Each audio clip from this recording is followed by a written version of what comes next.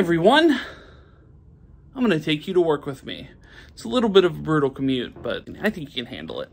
This is Robert Stack, and when I'm not solving mysteries, I'm watching Tomwashere.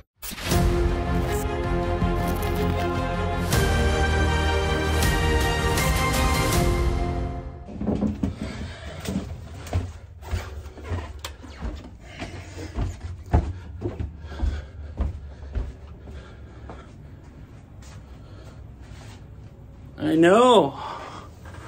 Treacherous. I'm sure this looks familiar to some of you. Maybe some of you. Who knows?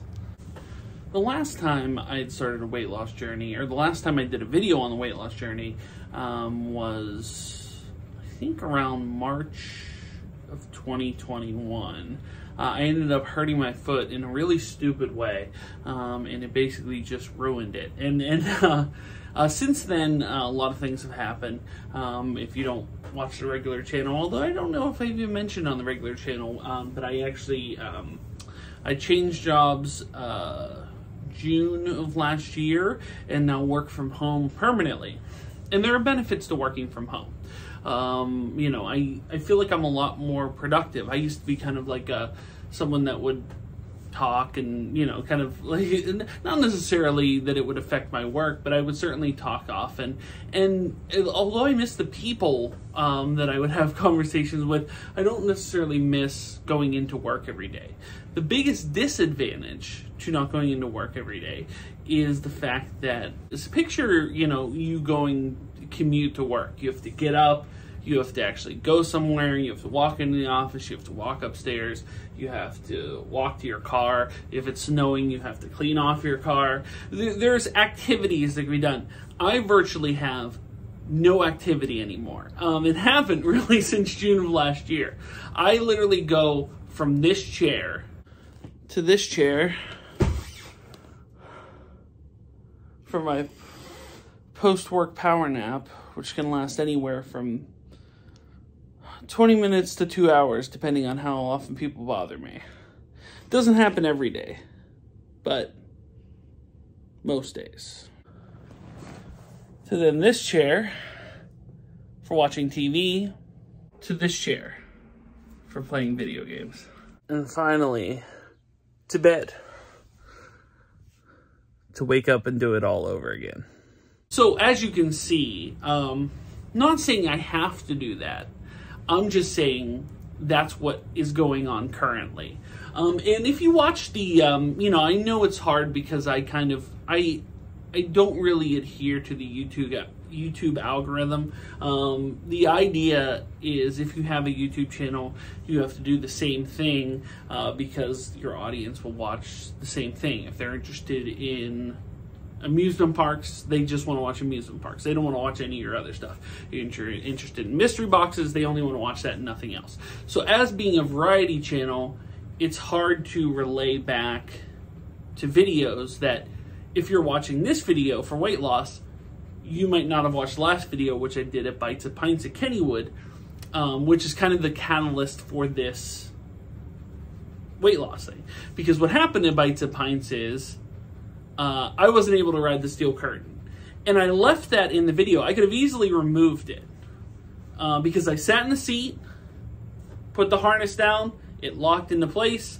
They're saying it wasn't tight enough. They pushed it further down on me, then further down on me, then further down on me still. And they're like, yeah, still no go. Sorry, out. So that was really the catalyst for getting back in the weight loss journey again. So yeah, if you can go back, you can watch that video and I kind of explained it in detail. But yeah, I could have easily cut it out, but it boils down to personal accountability, of which I really haven't had any. Not just, you know, my family, I'm sure, a few friends in the outside world, sure, you know, when you gonna start losing weight, but that is about it. Not really anything to a personal accountability standpoint. So this is the start of me taking that personal responsibility. And the timing arguably couldn't be worse because it's coming into summertime. And look, you don't want to be a big dude in summertime. It's not fun. Yeah, it's not an ideal time to attempt to lose weight. For example, it's going to be June this week. At the end of June, I have a vacation. I go to Florida at the end of June. Then at the end of July, I go to a work meeting up in Buffalo. So really the end of every month comes a certain period of time. And it's not saying I can't be more healthy on both vacation and to the work meeting, but it's just that breakup where I could easily, you know, just kind of like throw caution to the wind and go like, well, you know, it's vacation, I don't have to eat 100% healthy, or, oh, I'm on a work trip and I'm just going to eat what everybody else is eating. I could easily do those things. And I may easily do those things knowing me, but just a matter of, if I start now, you know, I can do a solid 3+ weeks, maybe almost a month before I have to go on vacation. And then, you know, you take a few days off and then jump right back into it. Few weeks, maybe take a few days off, although I could probably eat healthier on the work trip.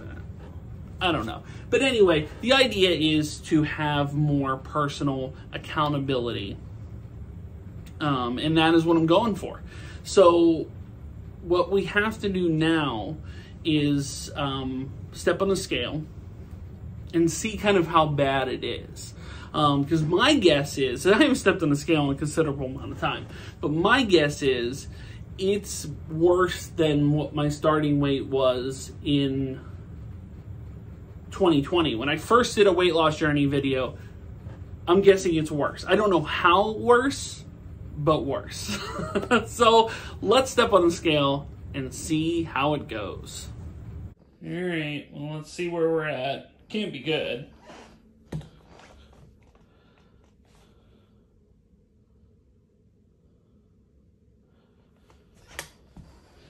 Oh boy. Yuck. Oh, it's worse, all right. 301.6, tipping the 300 scale. Woof. And you know, I know that this is partly, you know, other than my fat head, kind of this double chin here, I live a world, you know, with YouTube and at home, where I have a mirror in my bathroom, and it's a mirror from here up. And when I do YouTube, it's from here up. So you don't see this giant pot belly that I got here. For the most part, when I watch it back in videos, I go, I don't look too bad. Like, it looks okay. I don't look super fat. But yeah, this face is fat, and this pot belly is super fat, and it doesn't go away just because I film from here up. So that is something that I'm going to have to get resolved. I would appreciate any, you know, as before, any tips that people can provide, any tricks that people can provide. I do feel I have a good morning routine. So I get up from here at about 11 a.m. and I go up. I don't really eat anything in the morning. I'll drink something in the morning. Usually try to start the day with water, and have been for some time. And then I go up and I take apple cider vinegar, multivitamin, ashwagandha, something like that, and a fish oil pill. I just take those various things and then eat a bowl of oatmeal, maple brown sugar oatmeal or whatever. That, I feel, is a solid morning start. It just tends to derail from there. Usually it's because I'll eat something bad for dinner, pizza or, you know, whatever. Because me and my wife work on opposite schedules, it's kind of resigned to whatever is in the fridge on that given day. Not all of those choices are good choices. It's just whatever's there, I eat. Now, normally you can get past that, but then what I end up doing, what really derails me, is snacking. And I snack a good bit. A lot even, you know, anywhere from Chex Mix to cookies to crackers to chips to really whatever I have. And sometimes I do the dastardly combo of, like, right after I'm done with dinner, like within the, you know, 30 minutes after dinner, I start putting away the snacks. And if I'm not distracted on a certain period of day or time or whatever, I'll just put down multiple snacks in a night. That's what I feel does me in more than, say, the bad dinners. But obviously I have to limit and cut down on them. So really, this video just is to keep me accountable. And hopefully, you know, not just for you, the people that are watching this video, but friends, family, and others that would watch this video as well, to just say like, hey, like, you know, we're going to help you out with this because you've shown a terrible job of doing it by yourself. And they're right. So that is the idea. That is what I'm going for here. So I do appreciate anyone's input in regards to this journey. It's not an easy thing. I had a lot of feedback of people that reached out and they're like, ooh, like you couldn't fit on the steel curtain, huh? Like that's rough, or that's, you know, terrible, or I feel bad or whatever. But no. Do not feel bad. That's on me. That's on me.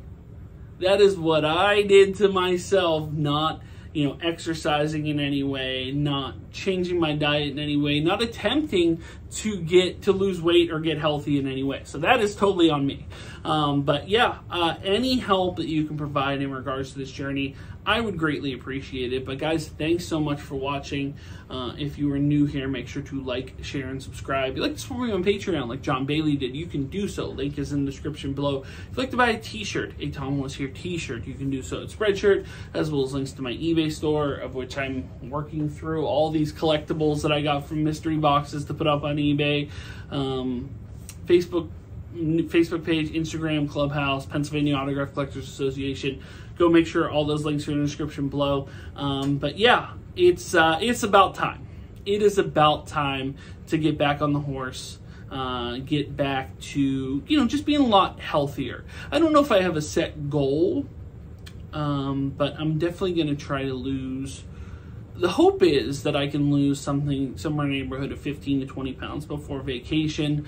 That will help to ease the guilt a bit if I, you know, eat more poorly on vacation. But definitely it boils down to making better choices, kind of limiting pop. I tend to chain smoke Diet Dr. Pepper and limiting that as well. But let me know your tips and your tricks, what you guys use. Have you lost a bunch of weight, you know, kind of in this pandemic era of which we're maybe getting out of? I don't know. I heard more about jumping back into it, which hopefully is not the case. But let me know your thoughts. Guys, thanks so much for watching. I greatly appreciate any input you can provide and any help that you can offer me on this journey. And hopefully, I don't know if it'll be weekly content, but hopefully more regular videos and hopefully more progress to attempt to lose this weight, because that is ultimately what I'm going for. But until the next weight loss video, I will see you soon. But until then, bye everyone.